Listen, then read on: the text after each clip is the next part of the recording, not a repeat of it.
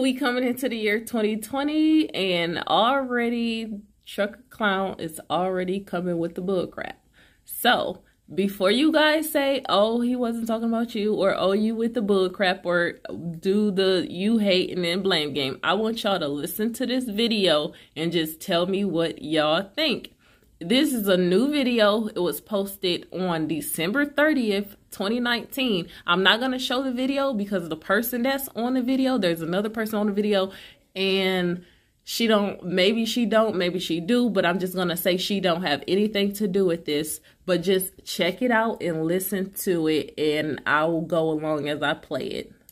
And I seen the dude comment on it. I got to agree with him. Hold on one second. I'm going to turn it up for y'all. Clicks, I'm like, come on. You gotta, I need you to stay humble, dog, and I don't feel like you're doing that. So let's talk about that. You gotta be humble, man. How you think we feel on you shaming? I think y'all is enjoying seeing the black queen out here that, you know, didn't hustle out, started from the bottom, and she on a rise. Like, how can you hate on it? Seriously. Easy. It's not that hard. Like, how can you hate though? Seriously, like, man, I work just as hard. I do the same thing, run the same lanes and everything. So okay, how can it's you just downplay and down to the part somebody that's out here doing the same thing you doing? Yeah, but see, people may be doing the same thing you're doing, but they're not getting the outcome that you're getting. So, but that's the deal, though. How are they not? My deal is when everybody was out here showing big checks and saying this and then that, trucks running, trucks already. You know, it's sitting there already. So when I did the walkthrough or whatever, there were little minor adjustments that I see, and I talked to an adjuster. So not adjuster. So you didn't buy a slave house. Okay, y'all heard that right. So what's going on is this lady, she bought a property, an apartment unit complex, and congrats to her, even though we don't talk or do anything, or there was a situation with us in the past, but she bought her a unit, some kind of unit. I don't know enough information about it, but she's just going over about how it's already, she doesn't have to fix it up or whatever, and how she obtained it. And he's supposed to be congratulating her on everything, but he can't just come through and just congratulate her on what she's doing without throwing shots at other YouTubers. And this is how I know that he's referring to us. Just keep listening to the video and you guys will see. What my question is, what does her property in Houston or wherever it's at, somewhere in Texas, what does that have to do with Arkansas? Even though it sounds like she's going into real estate, and real estate is very broad. You can stay with statewide, or you can go cross country with it, but majority of the time you start from a small area and start branching out. But just listen to the rest of this video. No, this is a nice heat of the night. Like, no, absolutely. I don't have the time to, being that I'm on the road anyways. Like, I don't have time to do a lot of renovations as it is anyways. However, I got two appraisals. I got an appraisal to tell me about what is the rate would be if I do do a little minor adjustments, and then I got another appraisal to tell me to do more investigations about what's going on in the community and everything. So the community is actually about to be a college that's built there. They're about to do it like in a little mini downtown, but it's going to be like a popping college area. So basically, you know, my property about to be vacant. Congrats. Real estate. I feel like I got to ask you. So why would a person buy a slave house? Notice he raised his voice. He said, watch this. I got to ask you, since you're in real estate, why would a person buy a slave house, with emphasis? Keep going. In a raggedy state, instead of coming downtown and dropping $500,000 or something dope. Why would you think they would do that? Well, I know that a lot of people, hold on 1 second. Because you could have bought real estate in, let's say, Arkansas. Notice he had to add more. He had to add more details, because at this point she didn't look down into her phone. First she smirked a little bit, and then she looked down into her phone, because she did have some things going on within her phone. But she looked down like, dude, I don't have time for this messiness. But it could have been rehearsed and delayed. But now, since it's not enough details on the slave house, he has to add the state to it too, Arkansas. Listen to it. Why ain't anybody want to stay in Arkansas? No, I bought mine at No, because she's on her phone in the middle of a trouble. No. This is business. Can you stop the business so we can handle this though? Listen, this is my business. First thing first. It took me why like didn't you buy something in Arkansas? Notice she said first things first. It took me like she was about to continue to talk about her property and how she obtained it, and he's like, you didn't answer my question. If this is so important, this question is so important, he has to remind her like, no, before we move on, we need to answer this question first, which it sounds to him. Y'all know this dude. It sounds like all shade that he's putting together. Hold on. Because I'm from Texas, and I knew that my connections would be more prone here to Texas. I mean, it depends on the market. Now, I do know somebody that did buy. They bought a community, though. They buying actually a whole subdivision, and him and his father getting together, and they actually on their second house in the community. So but you wouldn't buy a slave house in Arkansas. What is your definition of a slave house? What are you talking about? Shotgun house. Well, you know, there's people that actually buy that and they flip it, but then, you know, they're flipping the houses where they can sell it. Now,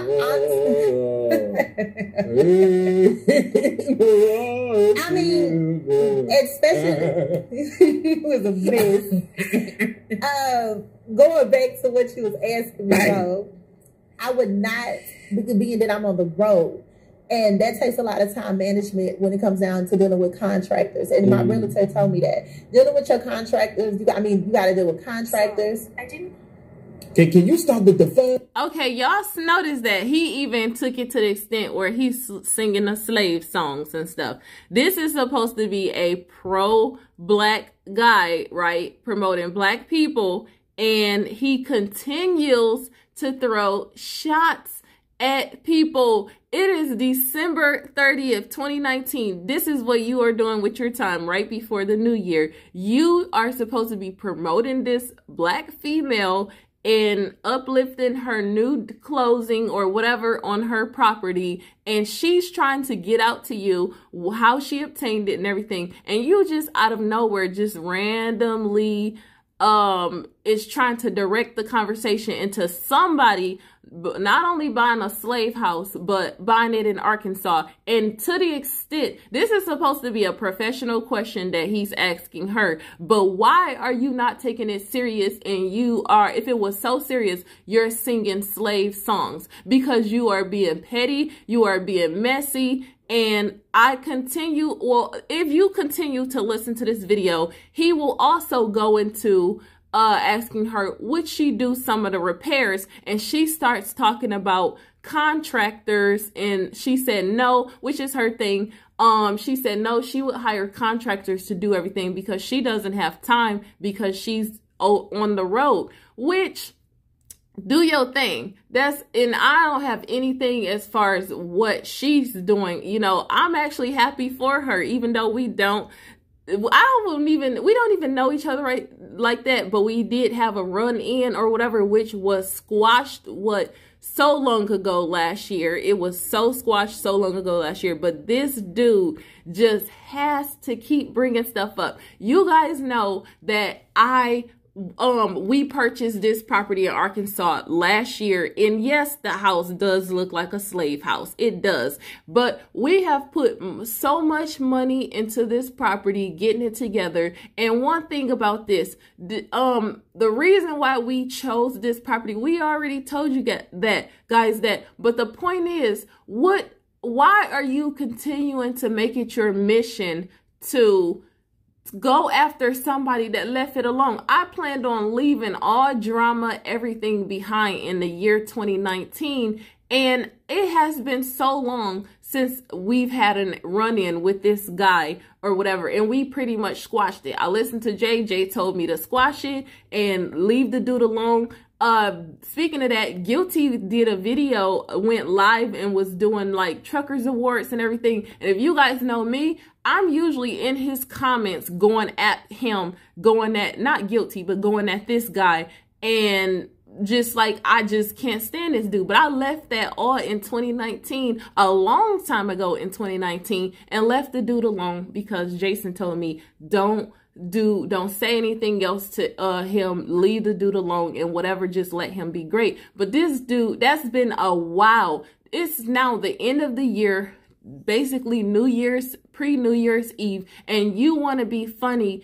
And my thing is, you've been in your truck, living in your truck for going on, what, 5 years, homeless, since we want to throw shots but don't want to be direct. You've been in your truck for 5 years without a place to stay. You finally, I don't know if it was because this female came into your life and sparked some get up and go action on you, but now you are finally able to get you a little studio apartment and everything, and you happy, and everything seems to be going well for you, and ain't nobody, you know, knocking that. Congrats. But you just can't do that without coming after somebody. You didn't see everybody in the trucking community know that we just bought this property and we've been fixing it up. What we choose to do with our money and our investments is our business. Why do you continue to make it your mission to make comments on it, or try to bring, you always trying to bring other females into the conversation by asking them a little slick question like, what do you think about this?